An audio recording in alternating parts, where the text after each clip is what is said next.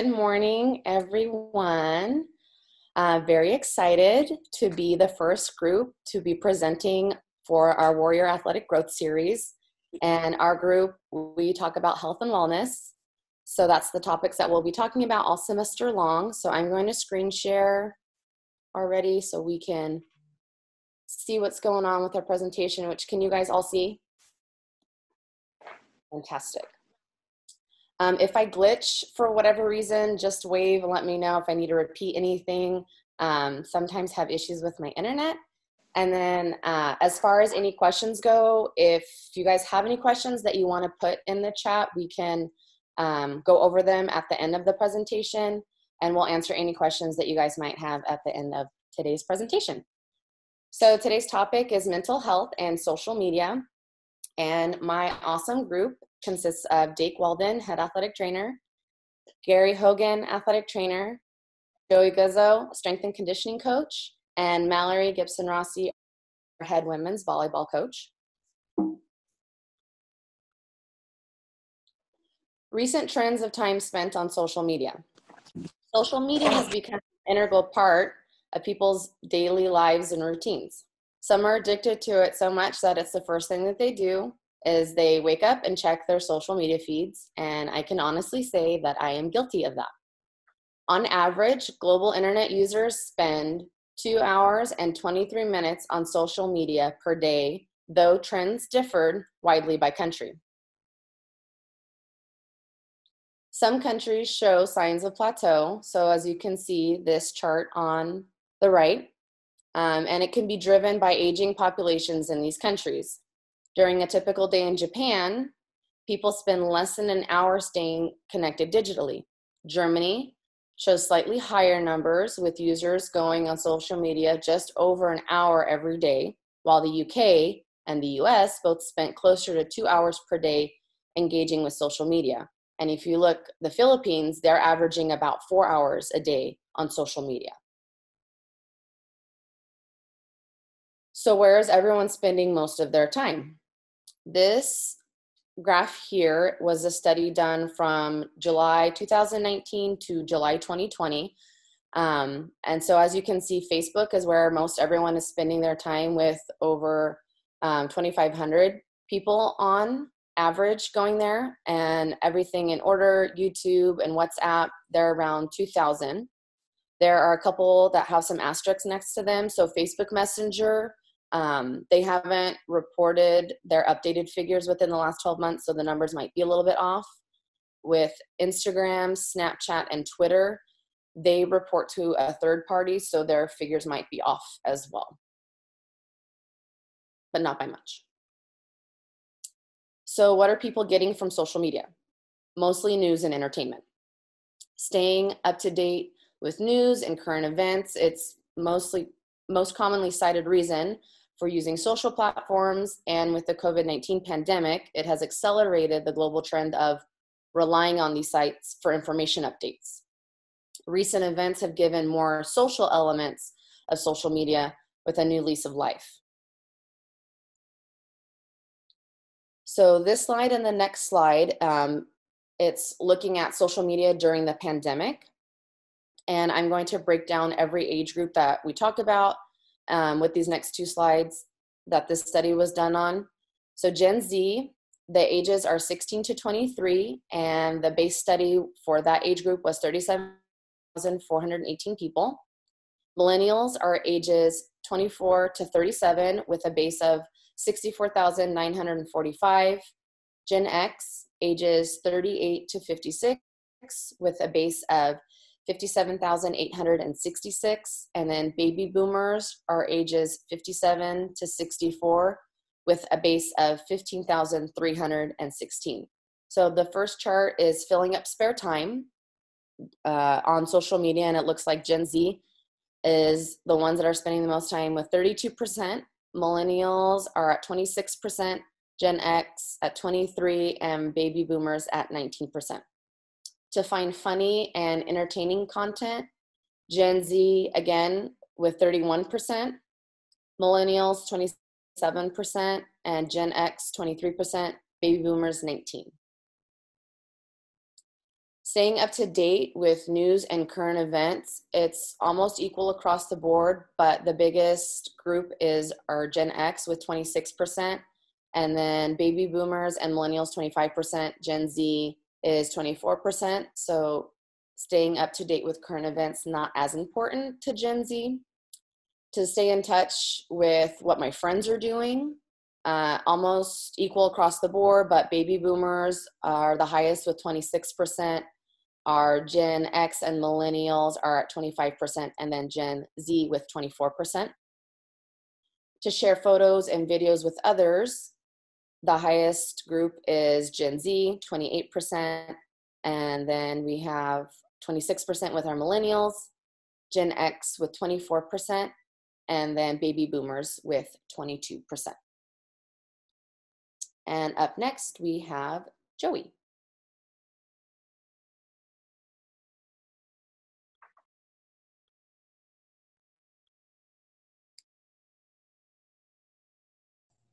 There we go.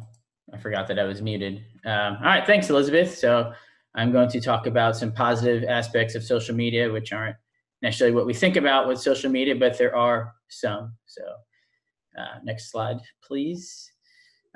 So to me, these seem of a common sense type of approach to trying to make your social media experience a positive one. Some of that includes just filtering your notifications. Each separate app, you can turn off those push notifications so you're not constantly getting bombarded with people that you follow or who follow you that comment or doing like that. And removing those negative influences that you do follow. If people are posting things that you constantly disagree with, you basically just hate follow them or hate reply to them. So just remove them from your list, or Twitter, Facebook, Instagram, whatever other ones are out there. But I think that'll just ease the burden of trying to make this a positive experience. Dake will touch on some of these things a little bit later as well, so I'm not going to try to rain on his parade too much, but try not to just post things just to post them. Have a reason to post something, so you're not disappointed in getting a few number of likes compared to your friends who may have posted something similar, or your followers aren't keen on or caring if you brush your teeth in the morning. So don't post things just to post them. Put your content out there to be more personal.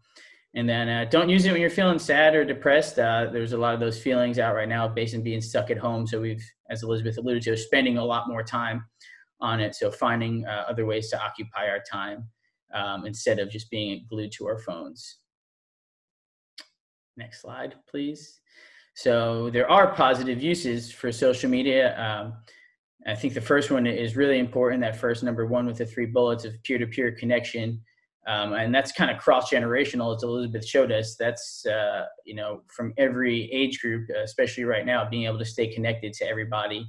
And the apps are, in their simplest form, pretty user-friendly. So they're not really isolating one group or another. Now, there's certain things, obviously, you can do more on one app than another, and people are good at those. I'm personally not. But in the simplest form, just being able to stay connected to people. And then getting the ease of information, like as Elizabeth talked about, especially now, with all the different changes in the COVID reports, healthcare, sports highlights, unless you're a Jets fan like myself and you haven't had a sports highlight since social media actually started. And then I think the biggest one is advertising, both in products and then in job creation. It allows people to capitalize on their creativity. So there's a lot more advertising, marketing jobs. Obviously, most universities have them as well. And then community engagements. I think Facebook's probably the biggest one for that one in terms of finding groups and interests to become involved in, whether that's volunteer, special interest groups, things like that, and following that information as well. And then one of the biggest impacts, I think, from healthcare, from social media is healthcare and social media. And obviously this study was 2013, so you can only imagine that it's probably expanded now that 80% of Americans are seeking their healthcare information via social media. So that's probably more your Twitter and your Facebook, and that 70% of these organizations back in 2013. So again, probably increased now.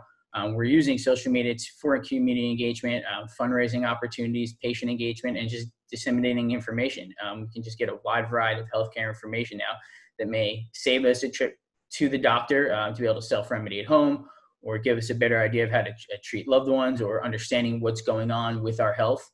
And then, the patient and physician use is doctors being able to connect virtually with patients. Telemedicine saving us that trip to the ER with everything such a time cruncher and our things. If things are closed or not be able to leave the house, being able to do telemedicine is a huge benefit. And then patients can now do their own research. There's a lot of Facebook groups for specific doctors or specific causes, or injuries, illnesses, that people can do their research and connect that way and feel connected with each other if they're going through and sharing their stories, whether positive or negative stories, but in this case, obviously positive stories of good treatment, good doctors, great care facilities, what have you, and you can make a better informed decision about your own life.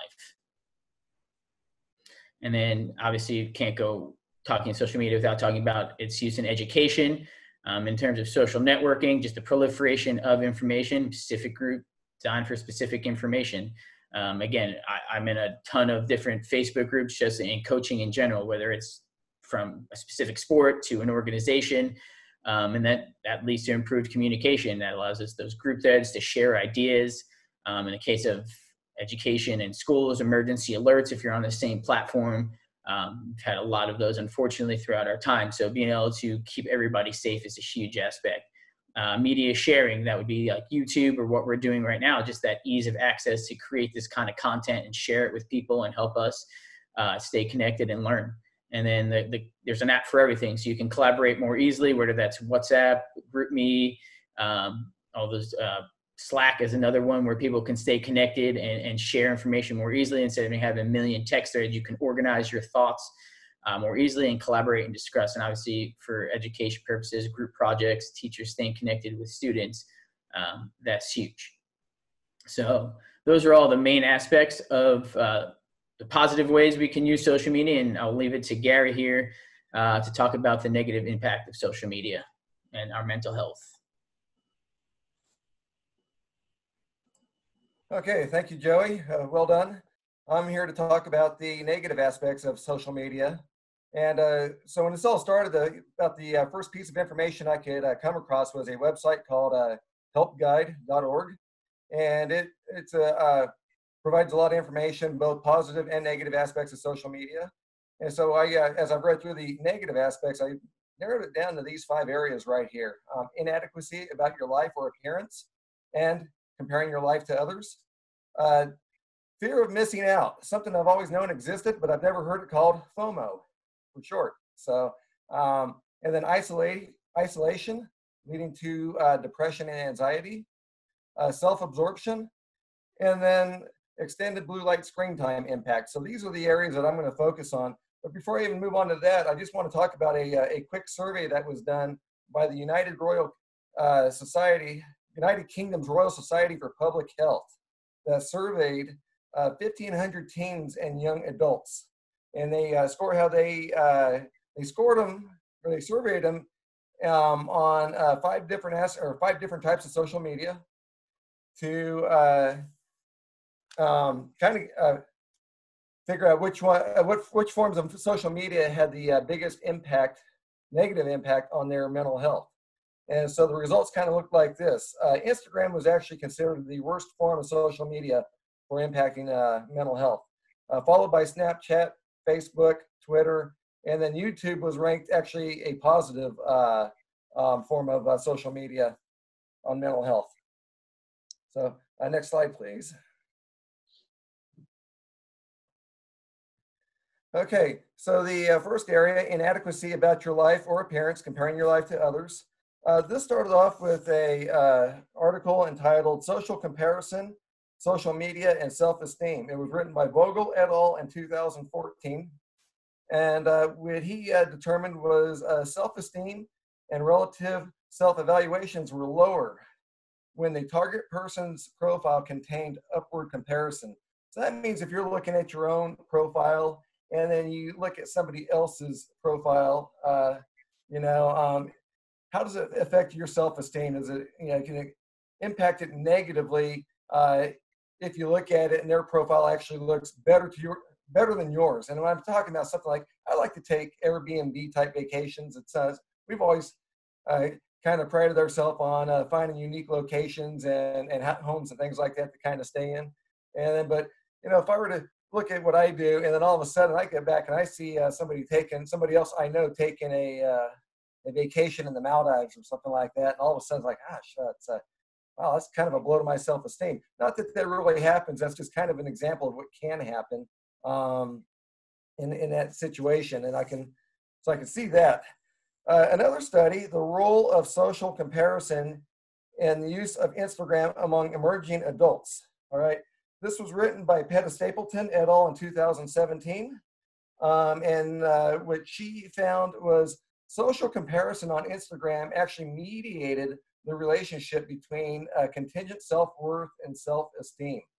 So again, this is just another example of people that are kind of comparing profiles to one another, and now it shows that it actually mediates that relationship between contingent worth and self-esteem. And then finally, on this area right here, reported by Best Day Psychiatry and Counseling, they showed a survey of 1,500 British adults who used social media. And nearly 2/3 of them said they felt inadequate or jealous of others after screen time. So those are some of the areas of how social media can impact your mental health due to inadequacy about your life or appearance, especially when comparing your life to others. Next slide, please. Okay, fear of missing out. Again, I mentioned earlier, that's a term that I've known for a while. It even goes back to a conversation in my household, that my wife and I had.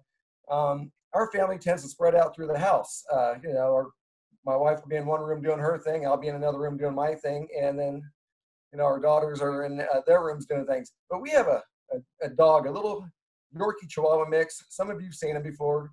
He goes from room to room to room and hangs out with different people for various times a day, and it's almost like he's trying to pull us all together. But my wife asked why. I said, well, I think he has the fear of missing out. It's almost like he wants to go from room to room to room to see what he's missing out on with each person.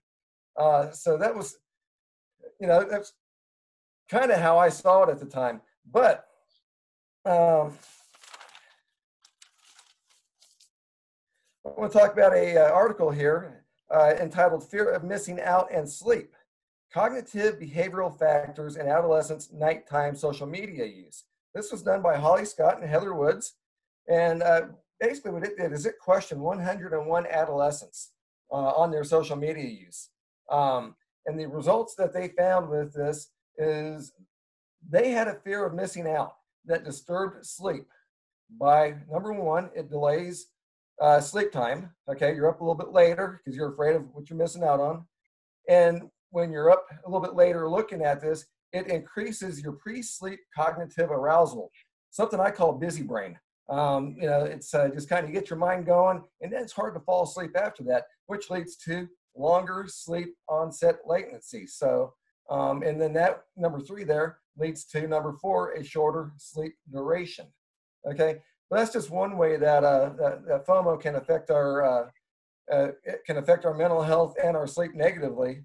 One other thing, now this was a new term to me called thudding. Okay, and this was done by Francina et al. In 2018 in an article entitled "Fear of Missing Out as a Predictor of Problematic Social Media Use and Phubbing Behavior Among Adolescents."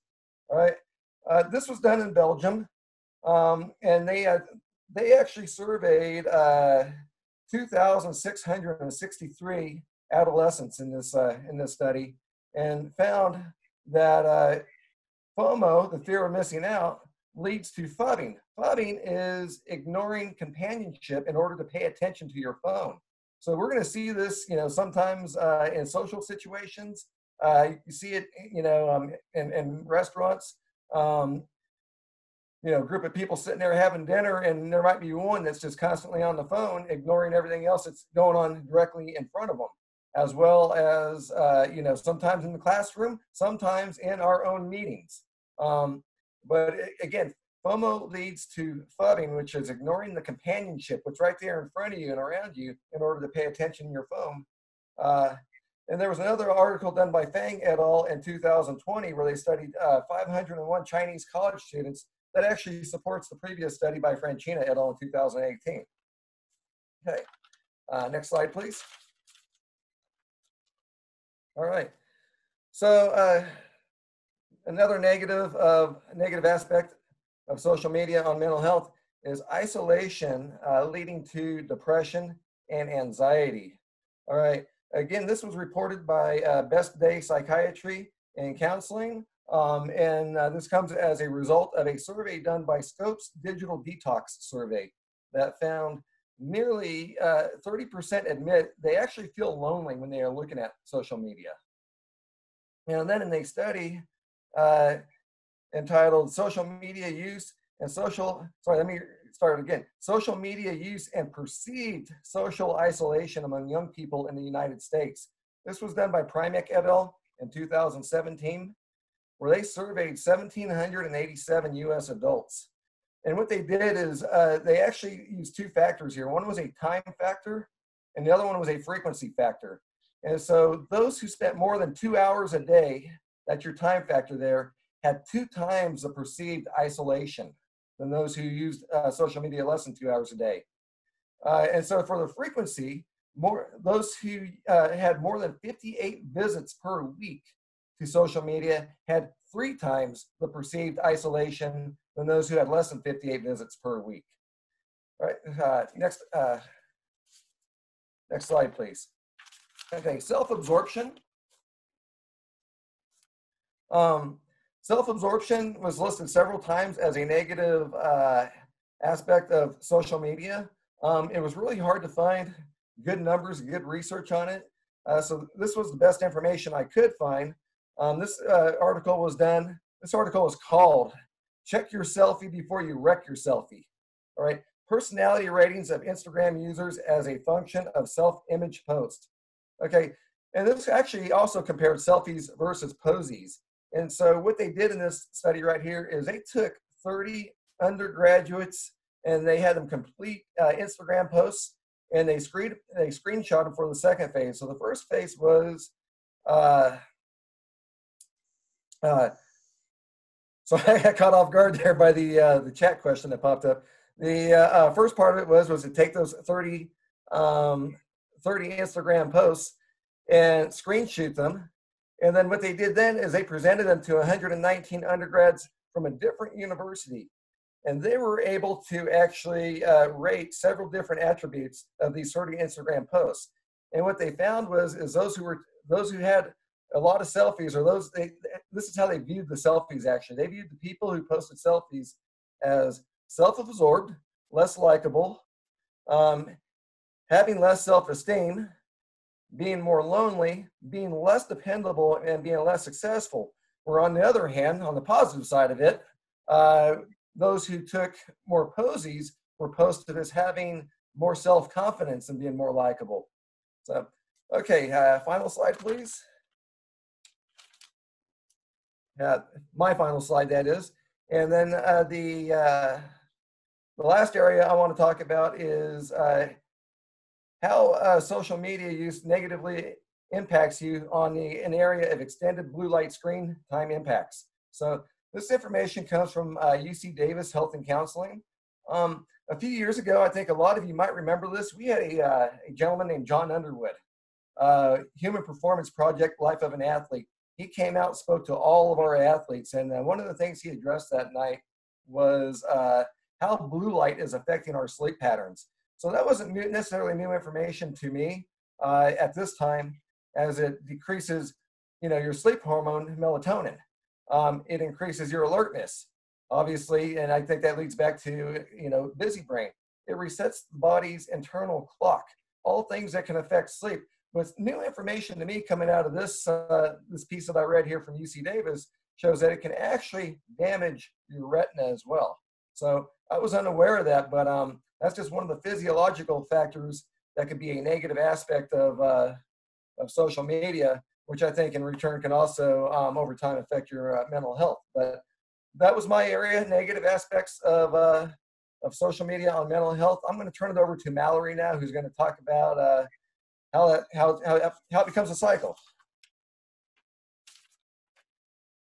All right, thanks, Gary. Good job. So I'm going to talk with you about the vicious cycle of social media use.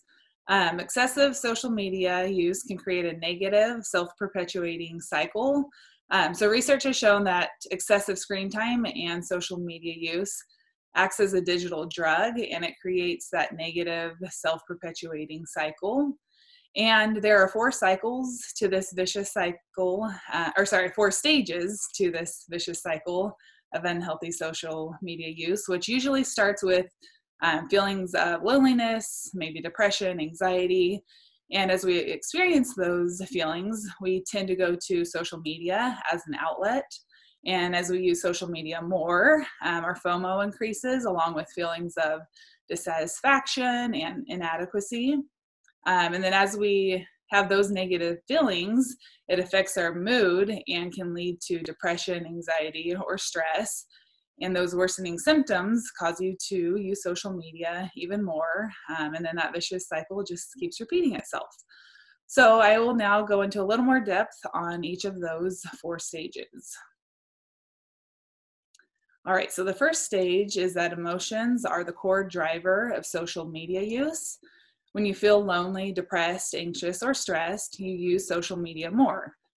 This has become a coping mechanism for many of us. We tend to grab our phone, and without even thinking about it, we start scrolling through social media to relieve ourselves of maybe the stress that we're feeling. We also have the tendency to go to social media to relieve boredom or to feel connected with others.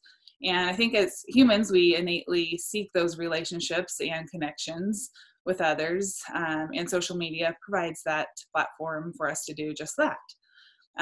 During the pandemic, we have lost the ability to have in-person connections with others. So one of the few ways to fill that void is through social media. The second stage is that the more screen time increases anxiety. And we're going to watch a short video real quick. It just kind of shows us the reality of social media and what it can do to us.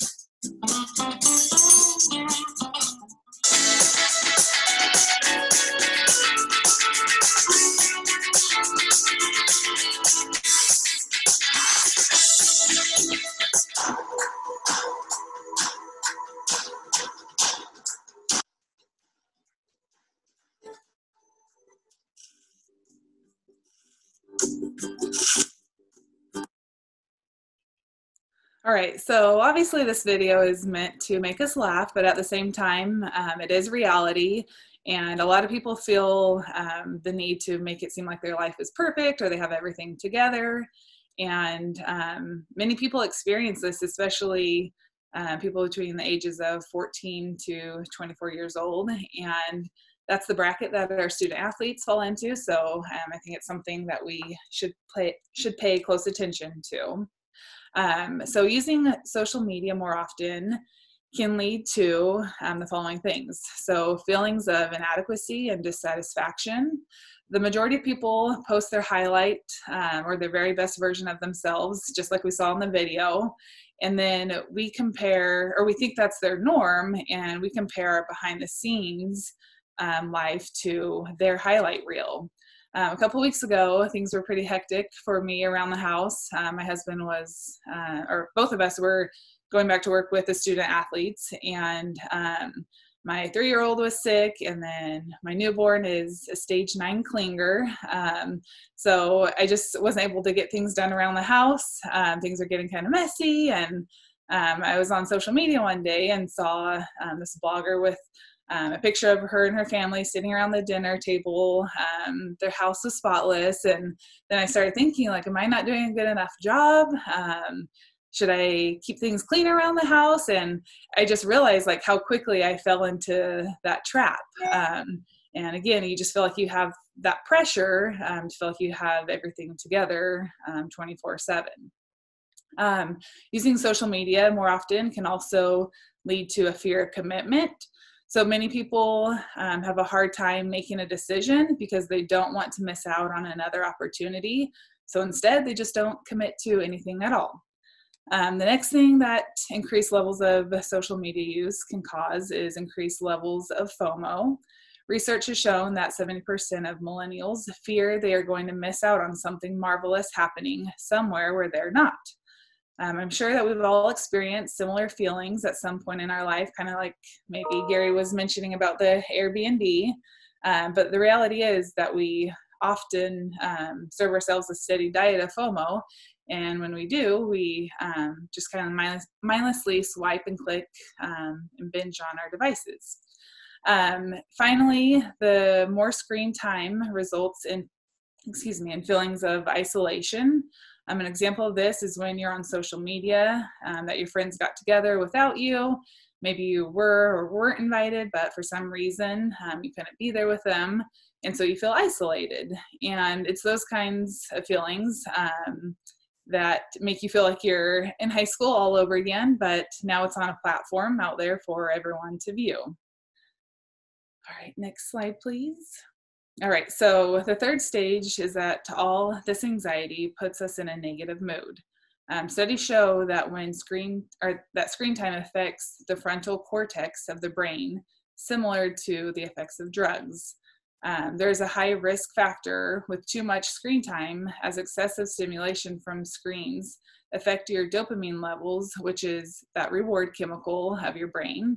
If it's firing too much, you can become addicted to it and increasingly need the activity that gives you the high. If you don't get that dose of screen time, you could have withdrawals, which triggers those bad moods. It's kind of that pleasure reward that causes those negative outcomes for our day-to-day life. FOMO and feelings of inadequacy, dissatisfaction, and isolation worsen as the symptoms of depression, anxiety, or with the symptoms of depression, anxiety, and stress. As you scroll through social media, you tend to compare your life, whether intentionally or not, to the pictures and videos you see. And it's that comparison that is the thief of joy. And when we spend hours on social media comparing our life to others, it's likely going to put you in a poor mood. And then as Gary talked about, exposure to blue light causes poor sleep, which leads to sleep deprivation. And I don't know about all of you, but when I am sleep deprived, I am not usually in the best of moods. So that is also a big factor. Obsessive behaviors cause things like jealousy, envy, and bottling of emotions. And those repressed emotions get built up and turn into depression. Next slide, please. All right, so the final stage of the vicious cycle is that worsening symptoms cause us to use social media even more. Those feelings of depression, anxiety, and stress, dissatisfaction, and FOMO cause you to use social media even more in an attempt to relieve your boredom or to find that connection with others. And so that downward spiral just continues and it repeats itself over and over. And I think during COVID, it's as if we can't escape our screens. Work, entertainment, visiting family, doctor's appointments, school, leisure time, fitness classes, just everything is all on our screens. We have to connect through our screens now. And so it's important that we give ourselves time to unplug, which is why I'm going to now pass it on to Dake so he can share some solutions with you.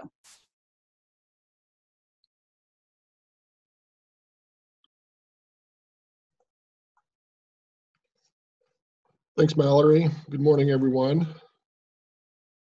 With the understanding that the usage of social media is very individualized and varies greatly from person to person, my part of the presentation is going to list several generalized approaches to explore as solutions to improving one's own mental health while spending time on these platforms. Ultimately, it will take a trial period of time for each individual to identify which approaches work best for them. The first approach one might take would be to limit when and where you use social media. Using social media can interrupt and interfere with in-person communication. You'll connect better with people in your life if you have certain times each day when your social media notifications are off or your phone is even in airplane mode.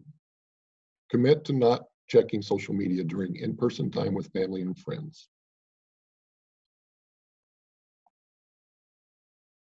Or doing other scheduled activities such as during periods of studying or while working out.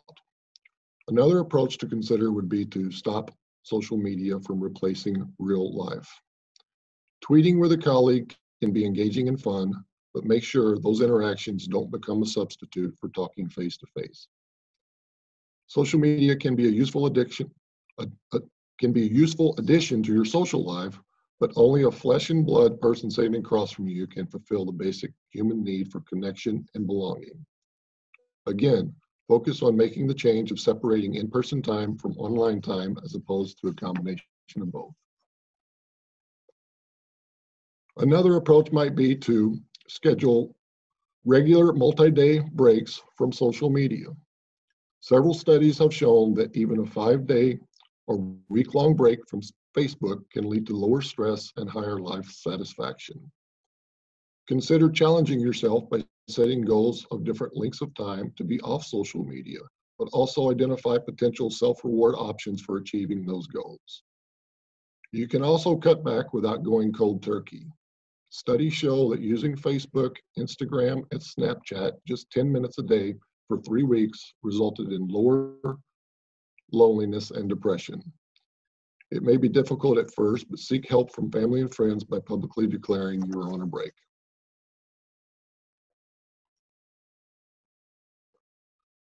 Pay attention to what you do and how you feel. Experiment with using your favorite online platforms at different times of the day and for varying lengths of time to see how you feel during and after each session. Take notes, or better yet, make a list of those feelings that you're experiencing and assign a numeric value to them in order to help you identify if extended time or different times of the day play a role in improving or worsening those feelings. You may find that a few short spurts help you feel better than spending extended periods of time scrolling through a site's feed. Also note that people who use social media passively, just browsing and consuming others' posts, feel worse than people who participate actively, posting their own material and engaging with others online. Whenever possible, focus your online interactions on people you also know offline. You will find more enjoyable, engaging moments by being able to continue a dialogue in person that originated through social media. Approach social media mindfully. Ask why. If you look at Twitter first thing in the mornings, think about whether it is get informed about breaking news you'll have to deal with, or if it's a mindless habit that serves as an escape from facing the day ahead. Be honest with yourself. Each time you reach for your phone or computer to check social media, answer the hard question, why am I doing this now? Decide whether that's what you want your life to be about.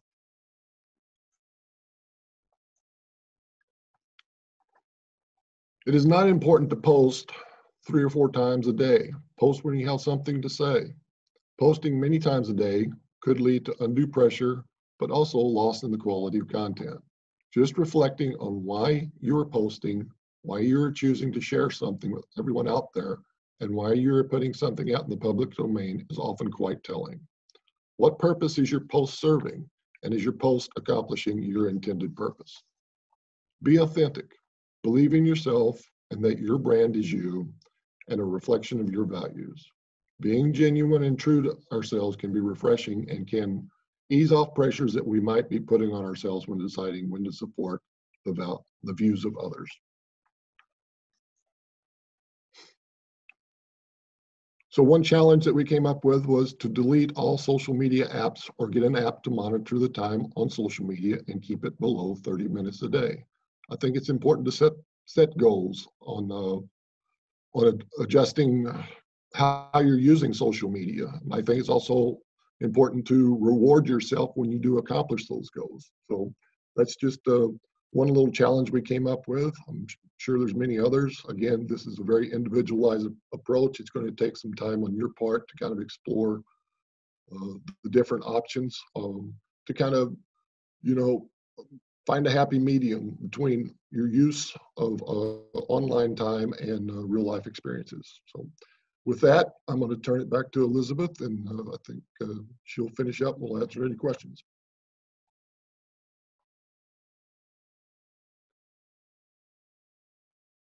All right, I'm going to check the chat.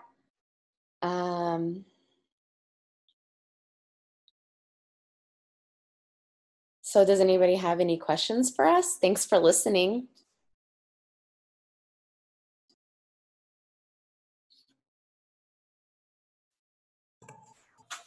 I have one question going back to Gary's talk.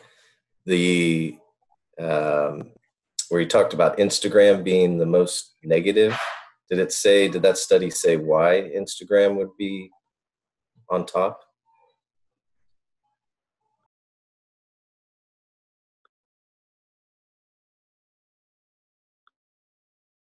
Okay, there we go. I'm unmuted now.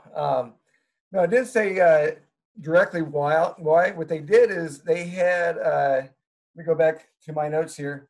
So they surveyed 1,500 young people and had them score 5 different forms of social media in several different areas. And so when it came back through those 7 different areas, they didn't really give a breakdown on it, but it just showed that that the Instagram was the worst, and more likely by comparison. But that was just the way how it affected their well-being. So, and so right here, yeah. So 5 different forms of social media, and on 14 different areas of their well-being. So, and then they just gave the results. And so that particular article, Aaron, there wasn't an article related to it. This came from actually came from United Kingdom's Royal Society in Public Health, but the information was presented on a website called Best Day Psychiatry and Counseling. And so they just threw out that very brief information right there without going in depth on the study itself. I actually looked for information on the study, but couldn't find it. So. Thanks, Gary. Sure. And then we have some questions in the chat. One is, can you suggest an app that monitors social media specifically, not just screen time? Also, do you have suggestions for those of us that use social media extensively for work purposes? I don't know if Dake, if you happen to have seen anything in the solutions of apps that monitor your screen time at all. I haven't explored different apps. I'll have to check into that. I think I can answer Morgan's question as to the pressure of having to be on social media, because I feel the very same way as he does. Our current situation, the pandemic, working from home, I find myself waking up in the morning thinking, okay, I need to get this, and this done. Then I go check the emails. I have to respond to them. try to get things done. And by the time I know it, I've gone through the day and I've gotten nothing accomplished that I intended to start the day. So what I've done recently, just to kind of combat that, is actually set a timer when I start getting on emails, responding to that, or any Facebook or LinkedIn contacts. I'll set an hour limit, and when the timer goes off, then I spend what I call me time, go outside, work in the garden a little bit, take a walk, so on and so forth. So again, like I said, it's very individualized. I think you just you have to come up with different ideas that work for you. And going back to Gabe's question about the app, I think there's a couple, I'm sure there are a few, but there's one called Hootsuite. I think Google also has another one that you can use, but it'll monitor like the time and yeah. So I'm sure there are a lot more, but those are the two that I know of. To comment on Morgan's, Morgan, I feel that all the time, that, you got to keep up with the Joneses, post about your program. Like you have to, you don't want to be like the one program that's not keeping up with all the, oh, we all vote, or we all do this, or we all do that. You want, it's very, it puts a lot of pressure on us social media wise. I feel that just to keep up with all the other programs that are doing it. I think a good approach to that, like feeling, having to always post or keeping up, like you're saying, Coach Trev, that schedule things out, which it might seem like daunting in your time, but like Sundays is usually like our family downtime, things to get organized for the week. So for me, what I have going on for my week, I look ahead, I got my planner. Monday, I have this scheduled at this time, and I just basically you schedule things out so you don't feel like you're constantly having to do all the social media, to stay on top of it, the answering text messages, the emails, because I get it. I'm the same way too.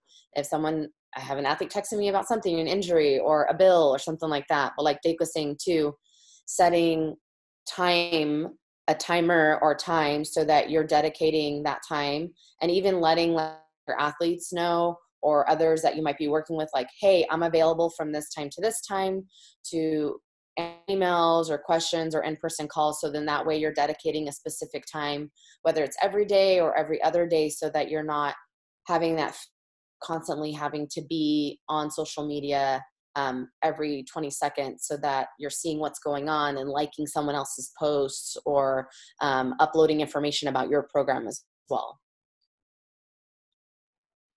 And I want to respond to Morgan really quick if I can too. So Morgan, you say sometimes you feel the pressure to have to be on social media. Do the positives outweigh the negatives? If we take a look at some of the information that Joey presented versus the information that myself and Mallory present, I think that's what you have to do, is you have to look at those factors. And then even Dake mentioned, have a reason to do it, have a why as to why you're going on, or why you need to look at it, or when you post, why are you posting it? And so I think the big thing is you have to look at those positive aspects and focus on those as being a reason while you go on. And if you catch yourself falling into some of those negative aspects, like I'm talking about, if you're looking at it because you've got a fear of missing out on something, if you start to look at things, you may be looking at another coach's Facebook page and saying, wow, he's got things just a little bit better than I do over in that situation right there. That's where you kind of got to limit yourself and cut yourself off, but focus on doing it for all the right reasons. So the positives can outweigh the negatives if you focus on the positives. I mean, it's a quality versus quantity issue, in my opinion. Like, I'd rather see 3 quality posts than 30 posts about, like Mallory said, the same thing. And then if we're constantly posting on social media, we're just driving other people to look at social media, and we're just continually falling into a cycle. So like, if you have a reason to do something, do it, but don't just, it's also the mindset in which you're doing it. Like, if you're doing it to compare yourself to other programs or other people, then you're probably going to find yourself in a really negative mindset when you're posting, or doing it more just to feel like you have to, as opposed to saying it like, I'm doing this as a positive impact on my program and my university. So just have the right mindset when you're doing it. If you're in a crappy mood and you find yourself on social media, you're probably going to feel crappy about posting things and comparing yourself to, oh, well, this program has this, so now I feel like I have to post this. And so like you may think that you're posting it for the right reasons, but really you're just posting it as like a comparison reason. So I think just having the mindset of knowing when you're on social media and understanding why you're on social media is a kind of an important issue. That's why I just remove everything and try not to say anything. And two, to kind of just tag in with this, there's this great documentary on Netflix called The Social Dilemma.